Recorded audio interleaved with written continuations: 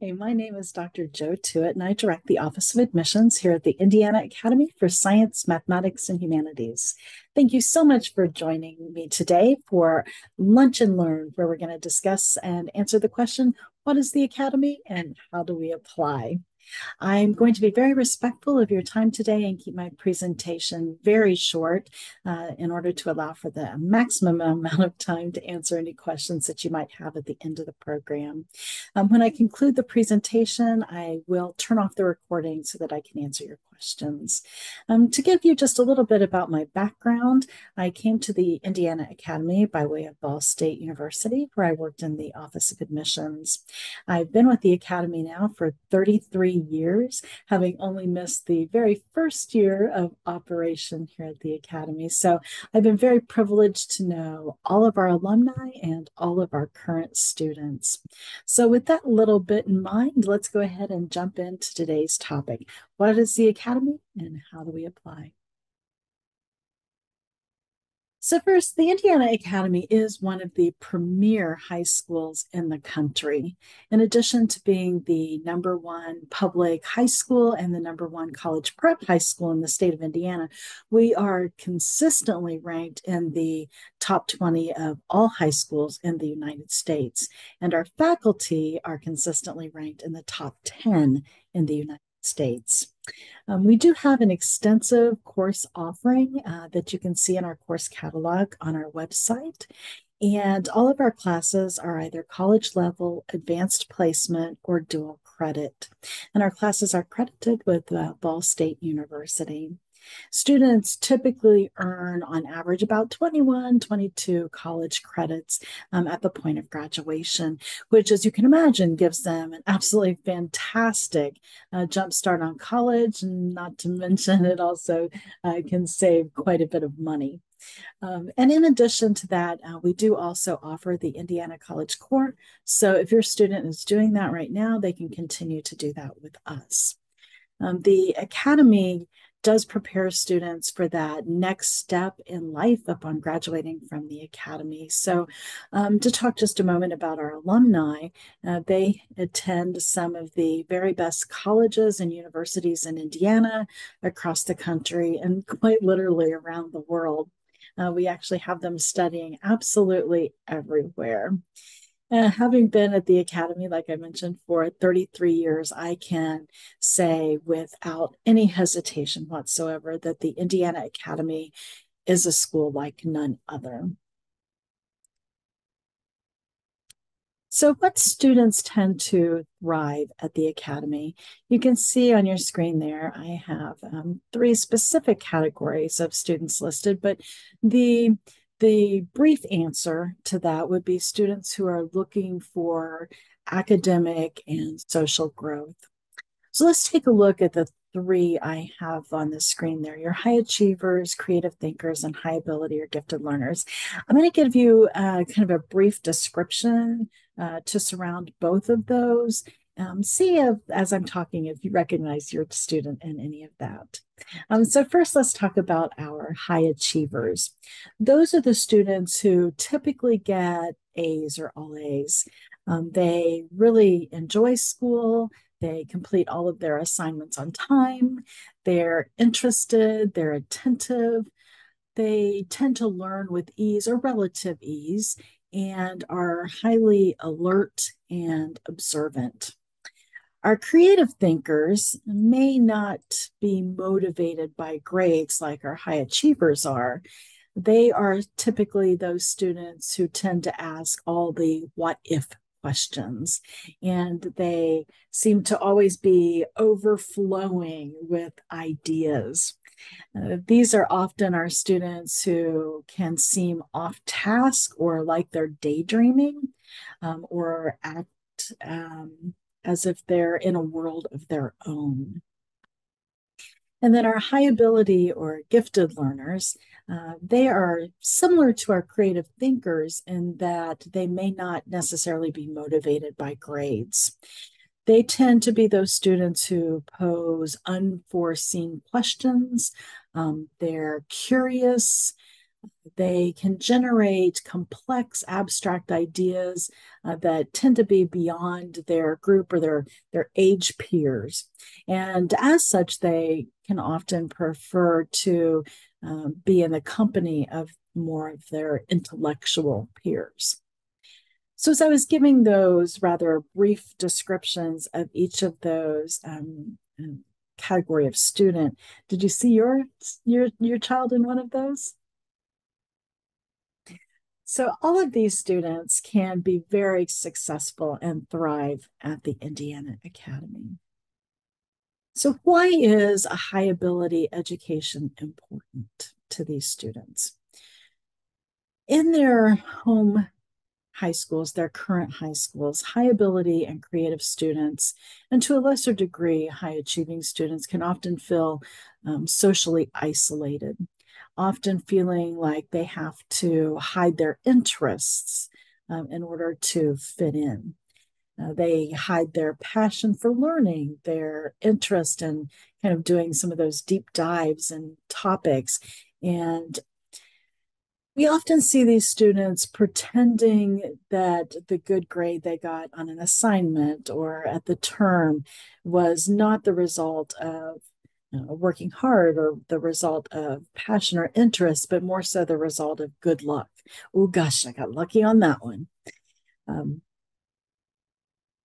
we can also see them thinking about grades. We can also see them purposely not getting a good grade so that they're not standing out. Again, all of this to try to fit in to whatever that social norm in their current school system is. By bringing the all of these students together, the high achievers, the creative thinkers, and the high ability or gifted learners together in one educational environment, we tend to create a community where it's okay to enjoy learning. It's okay to ask those what if questions and to enjoy a deep critical analysis of different topics and different works. The academy is a community where intellectual peers tend to challenge each other to succeed, and then they support each other's growth. We're a community where students can be exactly who they are. They don't have to hide any aspects of themselves. This allows students then to grow intellectually, to thrive academically. It allows them to develop strong social networks, often talking about making lifelong friendships. They learn study skills. They learn time management.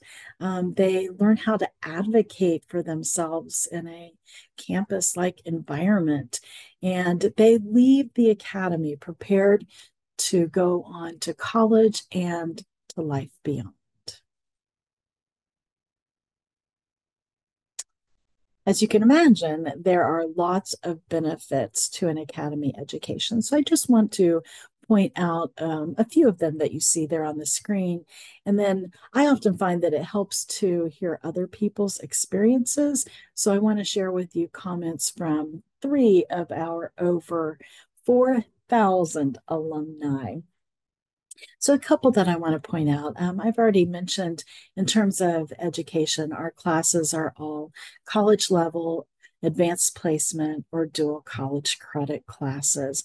And students are going on to earn quite a number of college credits. And then they are all taught by our expert faculty who all have a minimum of a master's degree in their content area, and over 1/3 have doctoral or terminal degrees in their fields. The opportunities that the Academy is able to provide students is pretty incredible. Students go on to earn scholarships and prestigious college admission. And again, those are colleges from Indiana, from outside of Indiana, across the country and worldwide. In terms of their scholarships, we have students self-reporting receiving over $10 million collectively each year, and they're using about $6 million of that. Some are specific to colleges that they opt not to attend. So about $6 million they're using of the scholarship and financial assistance offers that they're given. We do have an office called the College and Career Counseling Center that begins working with students as soon as they arrive to help them start thinking about majors and colleges and looking at scholarships and how to apply and kind of walking that journey with them. And then I've also mentioned the sense of community and the growth that they receive here at the Academy. So let me share with you the comments from three of alumni, and I'm going to read these directly as they've written them. So the first comment is from Sydney. And Sydney says, I originally chose the Academy because I wanted something different out of my high school experience and because I wanted to be challenged in school. The Academy prepared me for college, especially through the dual credit options. I was able to graduate from college in 3 years, which dramatically changed the course of my career. Sydney's experience is one that many of our students have, where they're able to earn, as I've mentioned, that significant college credit while they're here, which gives them that jump start at college. And some students will use that then to graduate early, and others will use that to earn additional majors or minors. I was just talking with a student or an alum, excuse me, last weekend who was sharing with me that he started college as a junior because he had earned so many college credits here at the Academy. But instead of graduating in 2 years, he went on to graduate in 4 years because he opted to earn 3 majors and 5 minors. He leveraged that in a slightly different way from what Sydney did. Next, let me share with you Bradley's comment. Bradley says, I often felt out of place at my home high school. I was looking for a place where I could be academically challenged and rewarded for taking risks. The Academy opened my eyes to critical thinking. I found I was much more prepared for college than most of my university peers. And then the final one that I want to mention is from Tuan. And Tuan says, the Academy is without a doubt the biggest turning point in my life from both an academic and personal standpoint. The plethora of academic resources and educational benefits are equal to the lessons that carry far beyond the classroom. I learned how to talk and listen, how to debate, socialize, and community with people. I learned how to absorb information quickly, respect differing thoughts, and ask poignant questions. I think Tuan's summation is such a good one because our students are able to learn some of these skills that, as I've mentioned, not only carry them through college, but go on with them much beyond to life beyond and can truly make a difference in their academic, but also in their social lives. The benefits are, as you can imagine, as varied as the students who come through our doors.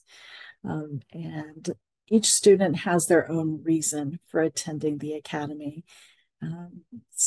But we talk a little bit more about students' reasons why in our Discovery Day program. So I'm not going to go over that here because, again, I want to be respectful of your time.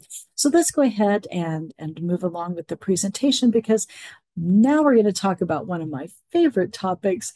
How does my child apply to the Academy? You can see on your screen there the link to our application on the website. The application is to be completed by the student.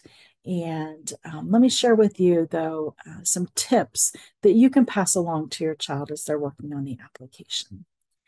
First, I always like to point out that with our short answer questions, there are no right or wrong answers.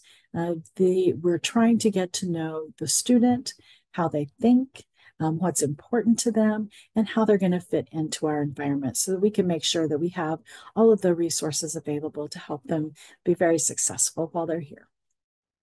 The short answer questions do have a minimum of a 200-word minimum. And these are the first impressions that your student, your child is going to make on the file review committee. So I always recommend to the students to really pay attention to what they're writing.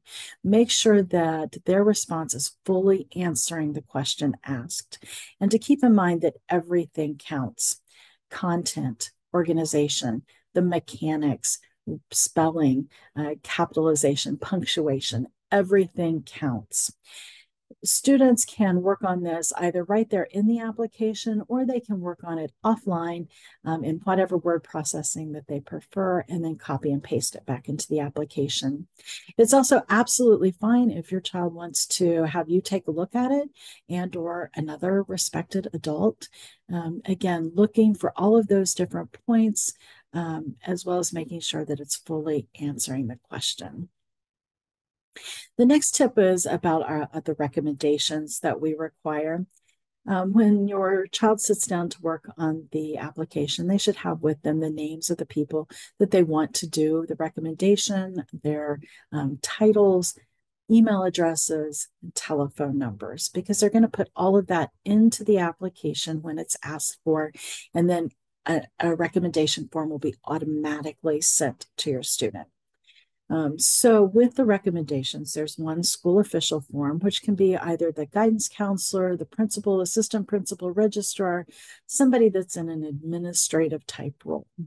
And then there are two, what I like to call at-large recommendations. And those can be from teachers, they can be from coaches, mentors, employers, if your student has a job, anybody that's not related to your child can complete those recommendations.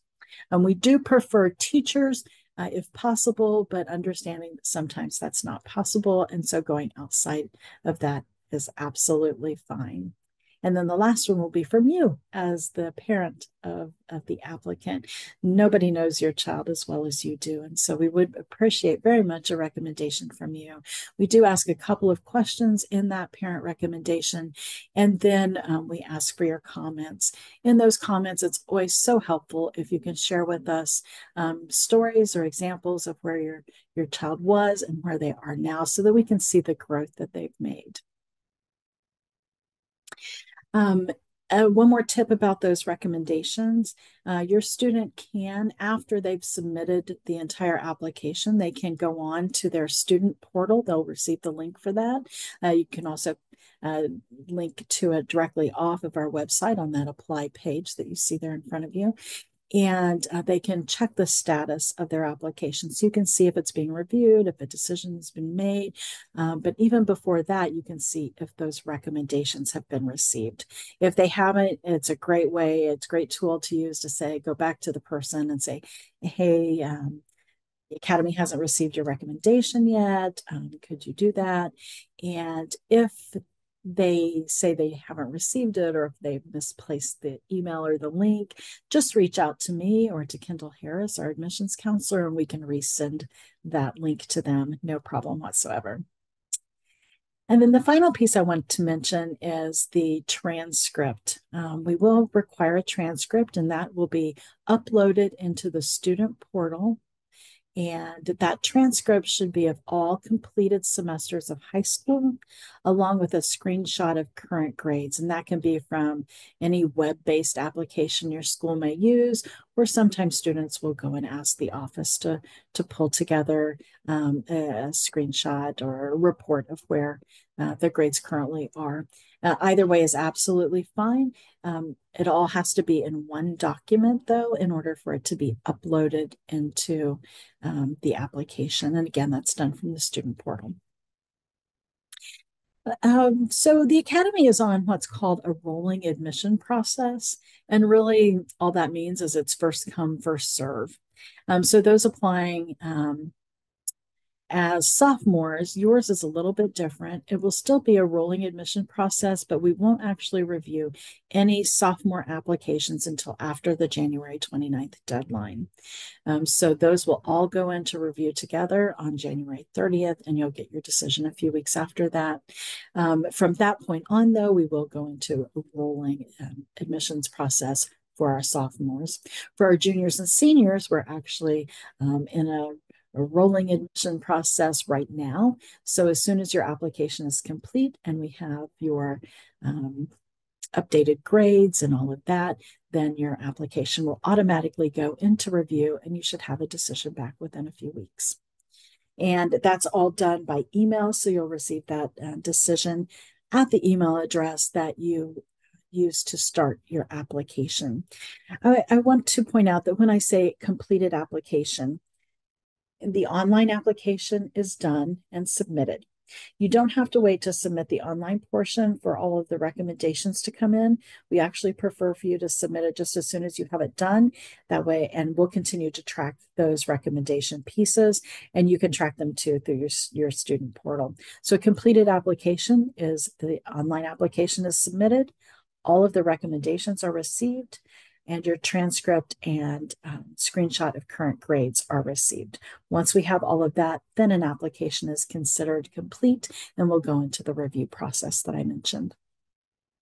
So what is a decision based upon? What are we looking for? And we're looking first for well-rounded students. So students that are not only active in the classroom and doing well academically, but who are also involved in something outside of the classroom, whether it's school-related or community-related.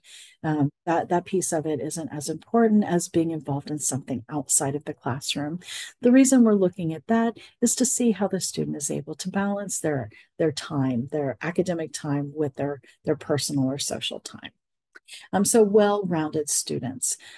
In terms of the overall decision, about 60% of the decision is based on academics. So we'll look at the classes that your child has taken and how they've performed in those classes. And then the other 40% of the decision is based upon what we like to call non-cognitive indicators, which is just a really fancy way of saying we're going to look at your child's drive, their persistence, their determination, and their resiliency. And we do that through those short answer questions and through the recommendations. So again, 60% of the decisions based on academics, 40% based on those non-cognitive indicators.